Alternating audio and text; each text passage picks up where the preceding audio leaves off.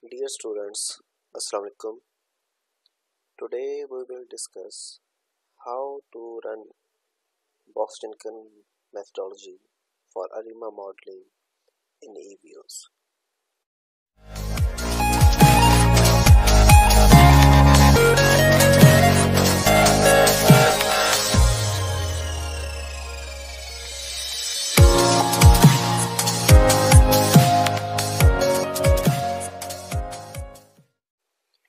For this, we are generating a random variable for our practice with respect to time series, and the time is we take time in years for our practice. You may take time in months, in hours, or any other thing in other unit, but here we are taking time in years, just like 1990 to 91 and so on. We are generating it 1991, 1992 and so on till, let's suppose, 2015, and our variable of interest is variable. We generate some random numbers for our practice.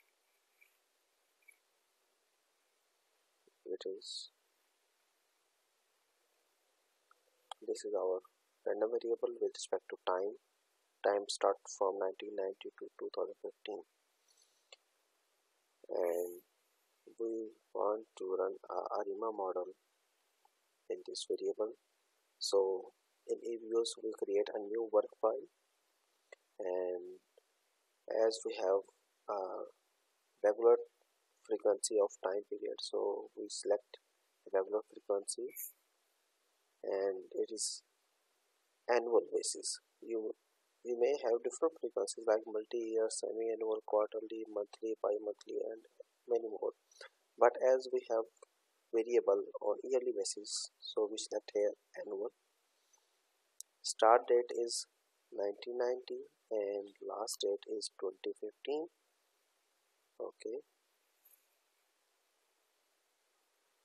and in this option quick, we select empty group edit series, and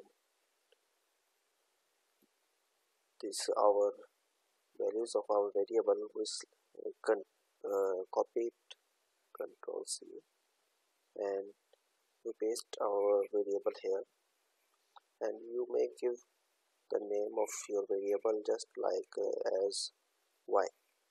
You may give any other name according to your variable. Now the first thing in Boston methodology is stationarity. First, stationarity is to be checked for the variable. So we again go in this option quick, and in series statistics we apply unit root test for stationarity.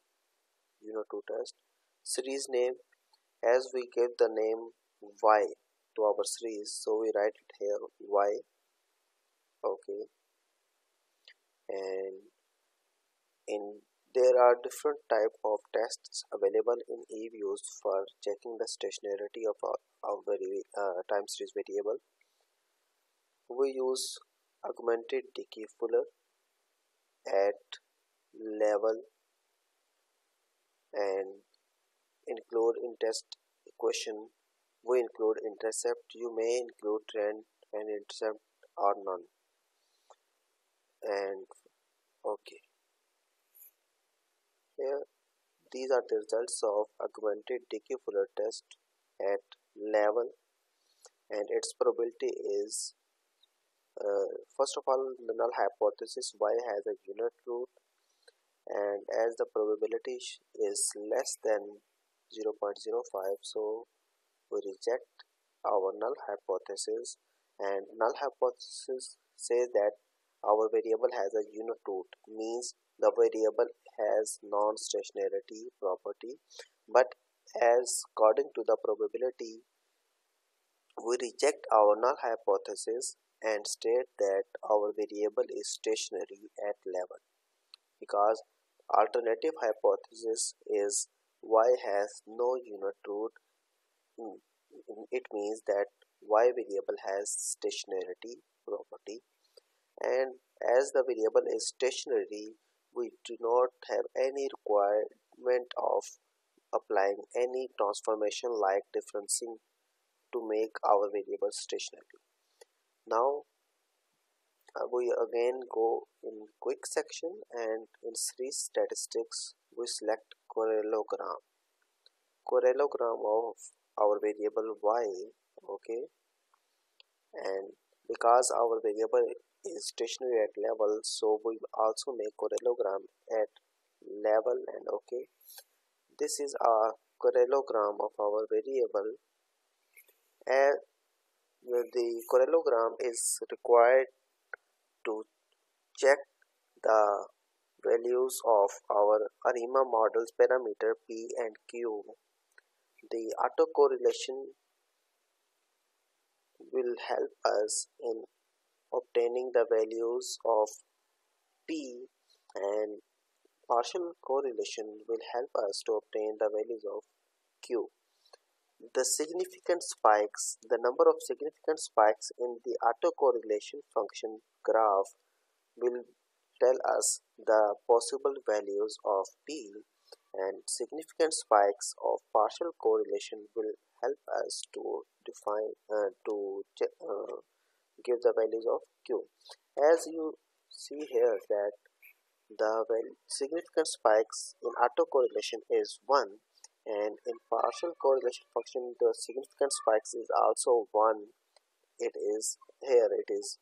So we may say that in the possible values of P and Q are 1 for both. So our possible model for this variable is ARIMA with P is equal to 1, D is equal to 0, Q is equal to 1. D is equal to 0 because D is a differencing operator, which shows that our variable is integrated at level 0 because our variable is stationary at level. So now we move towards estimation of equation of ARIMA model. As our variable is y, so we write it here y. In C intercept and AR value of 1 and MA value of 1, because our AR parameter is also equal to 1 and MA parameter Q is also equal to 1. So we write here, this is the equation for ARIMA 1, 0, 1. And okay, these are the estimated results for ARIMA 1, 0, 1. Here C is intercept and its value is 0.54. AR1, autoregressive lag of order 1, its coefficient is minus 0.5, and MA1, moving average 1, its coefficient is equal to 0.63. These are the probability values which show the significance of our this variable or this coefficient.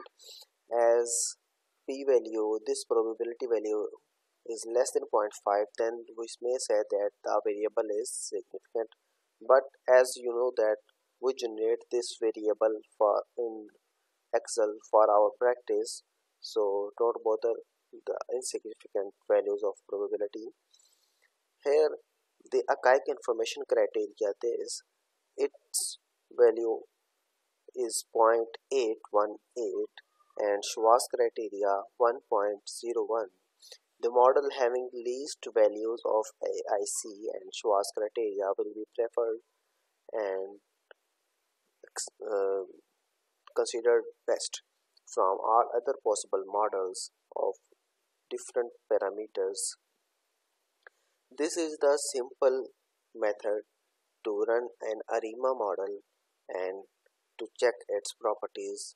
Now in this view option you may obtain different measures just like actual fitted residuals, graphs, tables and residual graphs, and in this coefficient diagnostic checks you may obtain different tests for this VIF, confidence ellipse, confidence intervals, and in residual diagnostic checks you may obtain the parallelogram of Q statistics, parallelogram of scared residuals, normality of residuals. There are different possible tests available in Eviews. This is the simple and easy method to run a box in methodology.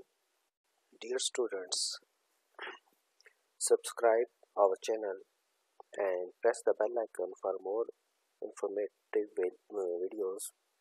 Also like and share our videos and comment your suggestions for our improvement. Thanks.